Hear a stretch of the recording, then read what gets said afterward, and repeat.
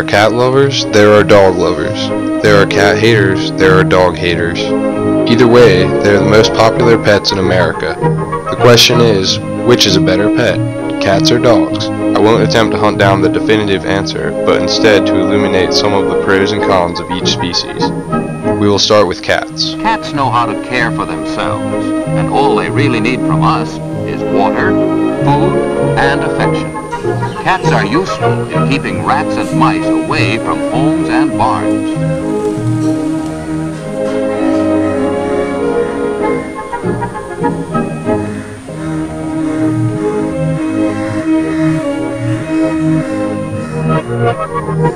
Cats can climb trees and defend themselves against animals much larger than they are. Cats have the potential to be heroes. The house was on fire. Pearl's 9-year-old grandson, Kendron Hall, was upstairs, and nobody knew it. If the cat hadn't woke him up, we wouldn't have found out till too late that he was even in the house. I was woken up by the cat. He just would not leave me alone until I got up. I came out into the living room and I found my boyfriend unconscious on the living room floor, and at that time I called 911. I spoke to various pet owners to see if I could discern the reasons that people choose one species over the other. This is Daisy. Yeah. Says, who are you?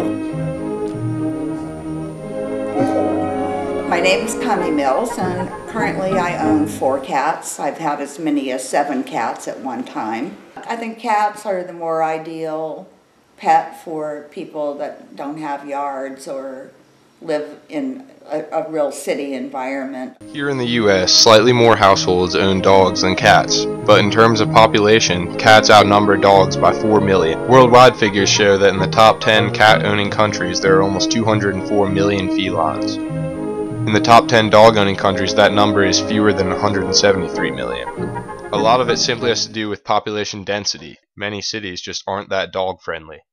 You know, there are advantages to having a cat. Easier to take care of, you know, you don't have to be home to let them out, you don't have to be there all the time. They're a little more self-sufficient than dogs are. Cats are clean, both in taking care of themselves and in the house. Cats are grazers, so you just kind of can let food be down and they just sort of wander through and eat as they are hungry. Cats like meat, especially liver and fish and canned cat food. And of course they often catch mice and gophers.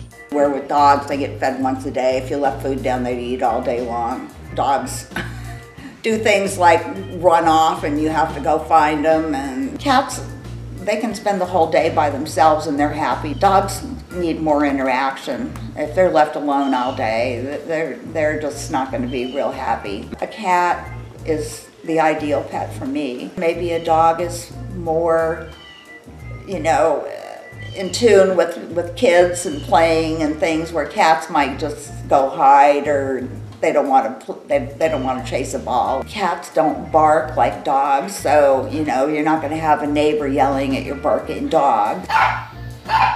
Cats are easier. They're just easier pets. They're more independent. Like, you feed them, you do the litter box, they just hang out. Whereas like dogs, like, they need attention. They need to go on walks. Litter boxes, I've considered getting rid of my cat because of the litter box. Cats demand so little. Water, good food, a clean, dry place to sleep, exercise, and care. I am primarily a cat person, but I have one exception to that, and that's my Great Dane, Sadie. She is the best dog. The only best dog. Everyone who has and loves a dog thinks that his dog is the best. There are all kinds of dogs, more than 100 different kinds and breeds.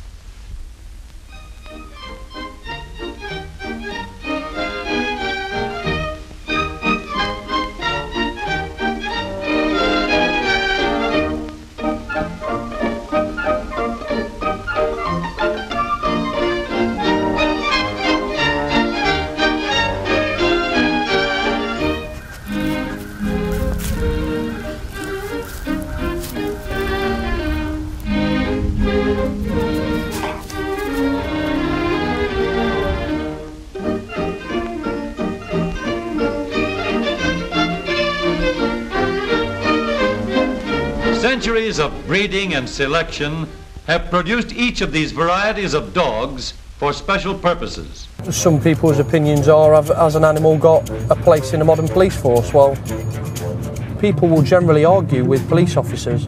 They won't argue with the dogs. Dogs are very much the cavalry of the police force.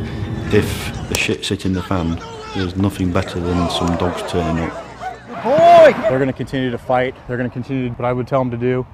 They're devoted. They'll give their life for you. Dogs also have the potential to be heroes. In this dangerous work, the use of a police dog may someday save an officer's life.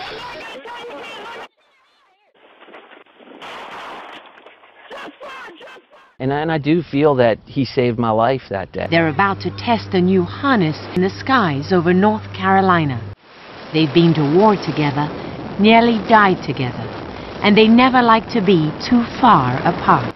He just wants to do whatever I'm doing. He doesn't care what it is. You've said that these dogs feel like they're invincible. Absolutely. What makes you say that? We don't train them to fail. I saw my dog, try to smash through doors, climb up cliffs, drag people down cliffs, just track people, find odors that were hidden up in a ceiling. Just you name it. It seemed like every day I was being amazed by these dogs.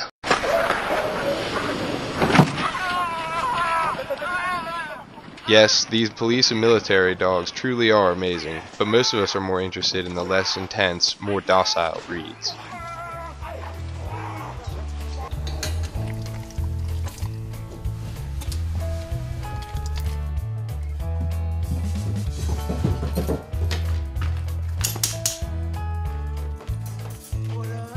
Cats are cool. I mean, I don't hate cats, but dogs are definitely way better. Take them hiking. They can protect you. I strap on my snowboard and snowboard down while he follows me down. And I don't think a cat can do that. I got him when I was like 18, 19. Just moved out, parents' house, and it was just good responsibility right off the start. And he just kind of helped me be a little more mature and responsible. And then, I don't know, bad things happened in my life. He was always there for me. So he's just kind of, I don't know, I've had him for a long time now. He's kind of like my little best friend. It's often said the dog is man's best friend. We have a long relationship with the wolf and the dog. It's an unbeatable combination. There's humans and dogs together. Nothing can stop them. I saved his life once in Alaska when he fell through a open lead on a river. Ran up to this hole and fell through, and I had to run over there and pull him out before he drowned. A pretty crazy experience, and it made us bond a lot. After that, he kind of changed as a dog. He really listened to me more, and I don't know, we got kind of closer. Cats are totally easier, but they're not the same. You don't build a bond with a cat like you do with a dog. I mean, you can't go on experiences. Take care of dogs a lot harder because you got to build that. You got to do all those things to have a good dog. So it's definitely more difficult with a dog. But in the end, that relationship, you end up, I mean, it's just different. How dear the puppies are, and they ask so little. A warm bed, plenty of food, a place to play, and someone to love. A pair of eyes for those living in perpetual darkness. Together now, man and dog, they go out into the world and on their own. In terms of care requirements, cats clearly have the advantage. They tend to keep themselves, are tidy, quiet, and self-sustaining. But as far as utility, dogs seem to have the advantage. Dogs can hunt, herd, and guard. They can sniff out drugs and bombs, they guide blind people, race for sport, pull sleds, and find missing persons. However, care requirements and utility aren't everything we look for in a pet. We love our pets for many reasons. Both species are beautiful and soft, and stroking them has been shown to reduce stress. National Geographic says that cats look at us as equals.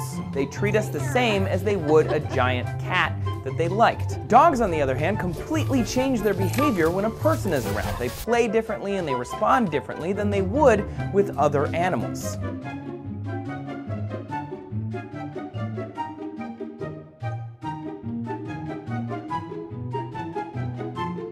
In the end, the decision between dogs and cats lies with you, the pet owner.